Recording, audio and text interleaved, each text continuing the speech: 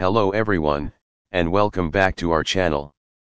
In today's video, we'll guide you through the process of fixing the MySQL shutdown unexpectedly error in XAMPP. If you've encountered this issue, don't worry, we've got you covered. Let's get started. First, navigate to your XAMPP installation directory. Find the MySQL folder and locate the data subfolder.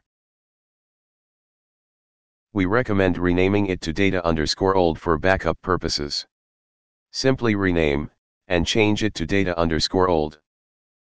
Next, head over to the MySQL directory again and locate the backup folder.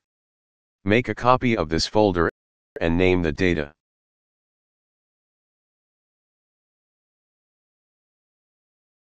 Now, go into the data_old folder. You'll find various folders representing your databases. Copy all of these folders.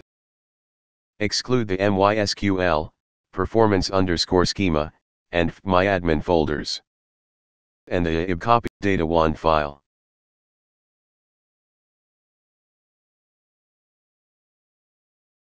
Paste these into the newly created data folder.